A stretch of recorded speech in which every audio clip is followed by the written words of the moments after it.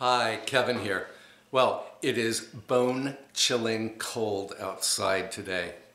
It was 3 degrees Fahrenheit when I woke up, and when I went to the farm store early this afternoon, the temperature was only 15 degrees Fahrenheit. So yeah, very cold. Today seems like a really good day to make a red wine beef stew. And let me show you the ingredients.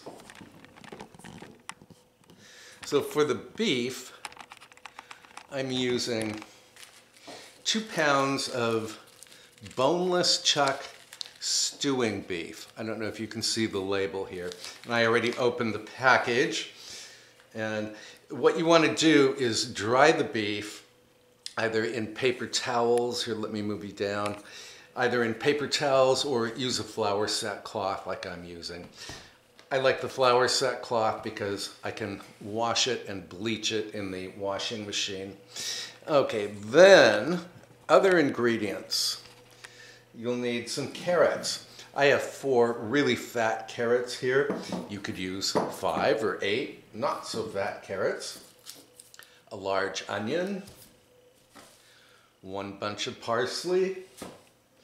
Some salt, pepper, dried thyme leaves. Fresh garlic or garlic paste, 1 750 ml bottle of dry red wine, and that's just a normal size bottle of red wine. And to thicken the sauce at the end, I'm going to use some cornstarch. Okay, I'm going to chop up the vegetables and then I'll move you over to the stovetop. All right, we're at the stovetop and I have my Dutch oven. This is a 5-quart Dutch oven over medium heat. And I'm going to brown the beef in probably 2 batches. So I'm just adding about a tablespoon of vegetable oil. And I'm not going to salt and pepper the beef first because I will be adding salt later on. So in goes the beef. You don't want to crowd the beef. Should be a little space between each morsel.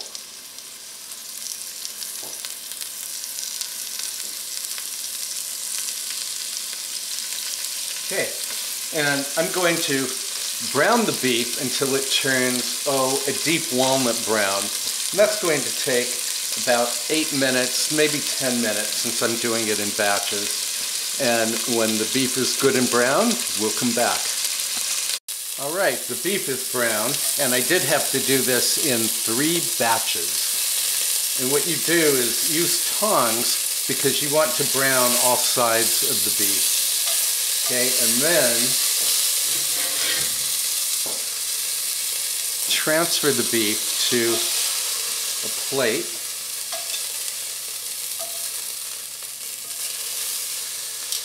And set this aside. Oh, nice not to hear that sizzling sound, right? And then, if your pot needs it, add a little more vegetable oil. Maybe another tablespoon or so.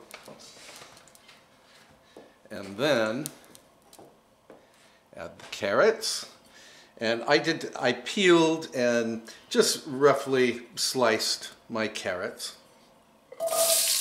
In they go. Also add the onion, which I diced, just roughly.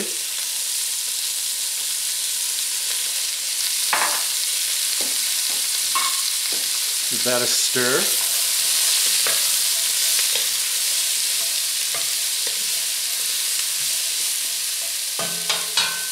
And then I'm going to saute the carrots and the onions just until they caramelize lightly. That's going to take about 8 minutes.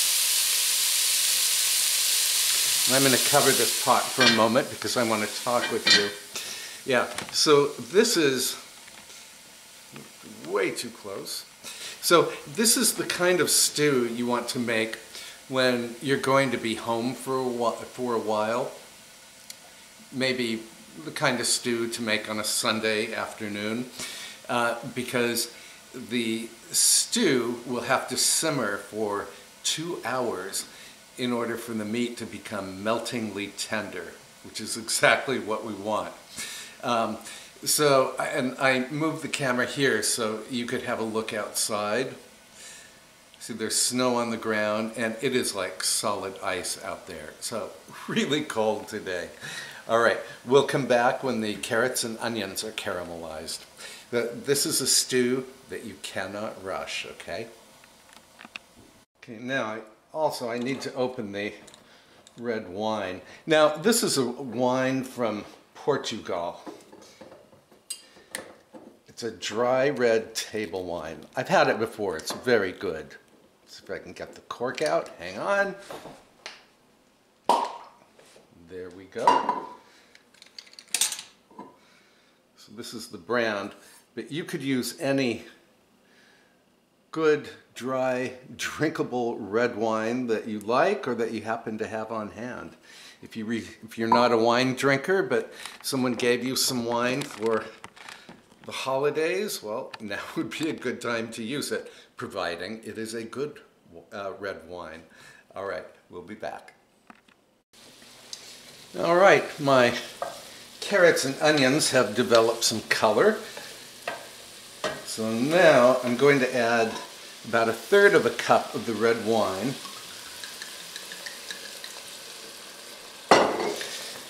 And then as the wine starts to bubble, I'm going to scrape the bottom of the pot just to pick up any of the highly flavorful caramelized bits that have stuck to the bottom of the pot. Okay, we're looking good here. Now, sorry about that, that was my lid falling. Going to add salt, about 1/2 teaspoon of kosher salt to start. And of course, we'll taste this later to see if it needs more salt. Also going to add some grinds of black pepper.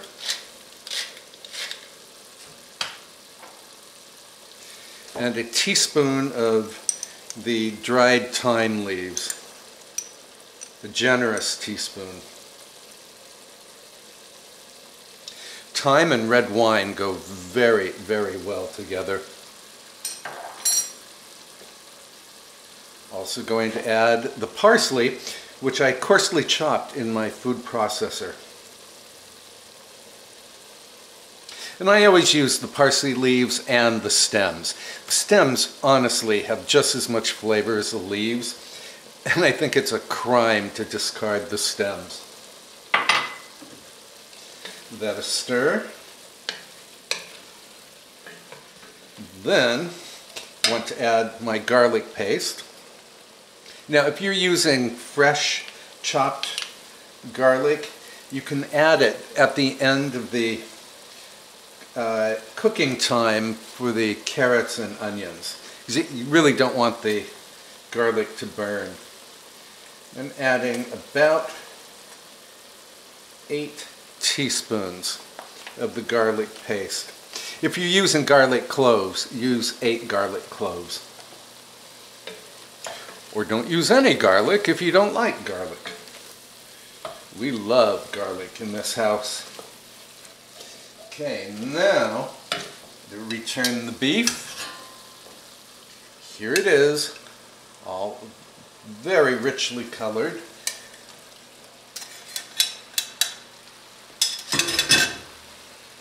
Stir that in.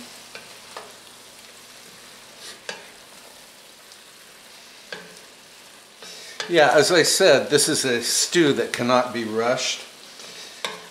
But the benefit is that you will have a super flavorful stew, and your whole house will smell like pure comfort. That's a very good feeling on an ice-cold winter day. Now, add the remaining wine.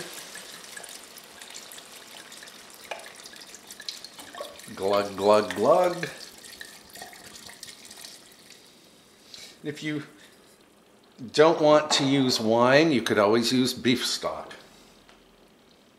Okay, now I'm going to bring the wine to a boil, and then I'm going to lower the heat, cover the pot, and let this stew simmer for 2 hours. Meanwhile, the beef should turn meltingly tender.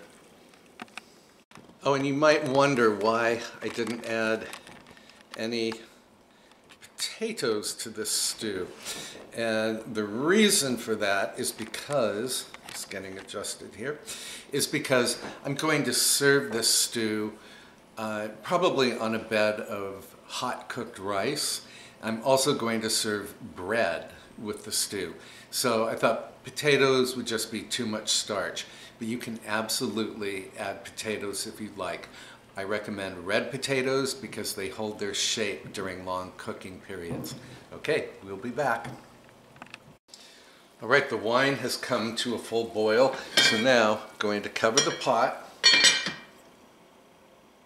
lower the heat, and again, just let the stew simmer for 2 hours. All right, the stew has been stewing for 2 hours, so here it is. Get a nice facial from the steam, and the steam is really fragrant, as you can imagine. So, and I did taste of the beef, and it is meltingly tender. So now what I'm going to do is get this lid out of the way. I'm going to ladle the stew into a colander.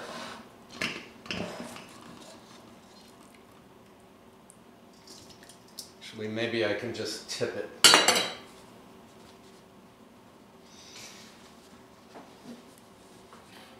Here we go. Oh, this is gorgeous, you guys. I wish you could join us for dinner tonight. Okay, now, so here's the contents of the colander. Just going to let it drain for a moment. Then, I'm going to put it on this platter. Just pour it on.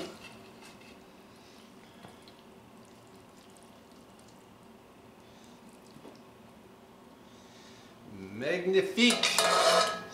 Then, here's the liquid, or the broth from the stew. So, I'm going to return that to the Dutch oven.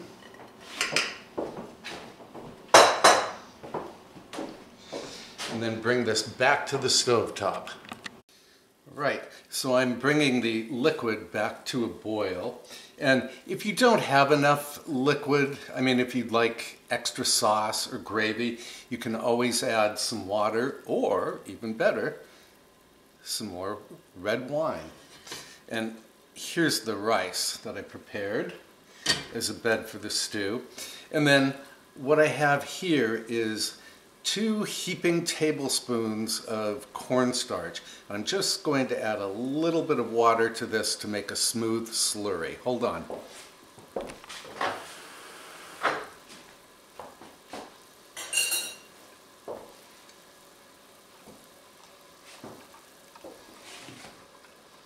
Yes, and you just stir this together, get rid of lumps.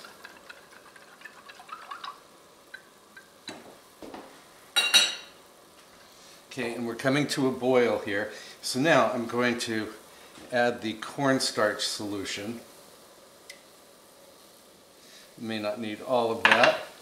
And then give this a stir, and it will thicken immediately.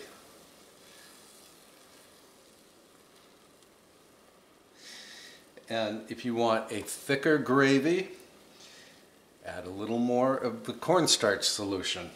If you want a thinner gravy, add less. Grab my whisk.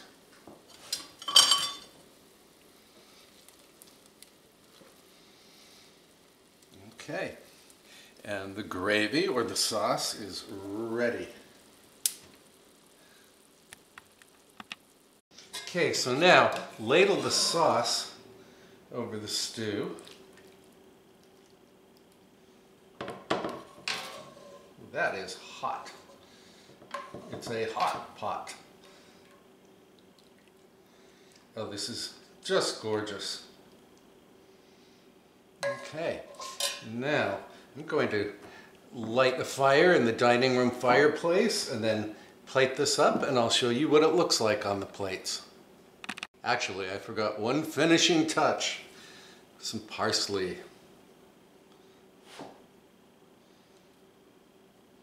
For a little color and flavor. All right, I'll meet you in the dining room. All right, here's the fire. Here's the dinner. Yeah, so I put the red wine beef stew on a bed of rice. Here's some of the fabulous beer bread that I made for you the other day.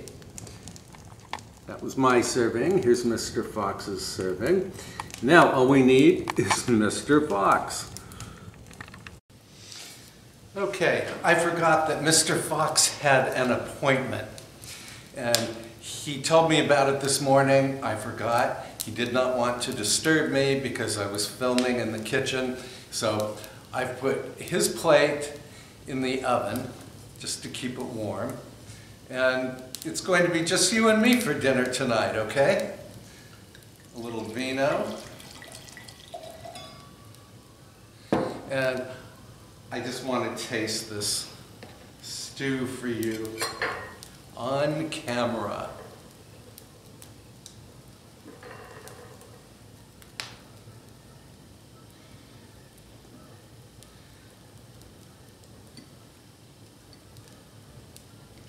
This meat is so tender, it's falling apart.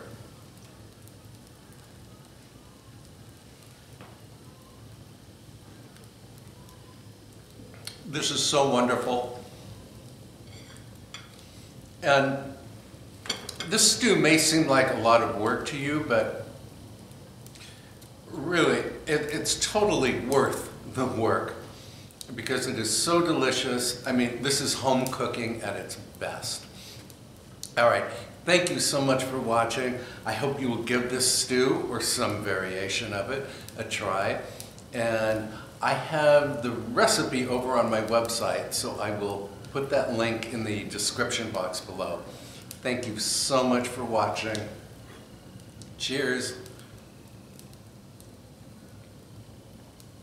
So good. Okay, bye for now.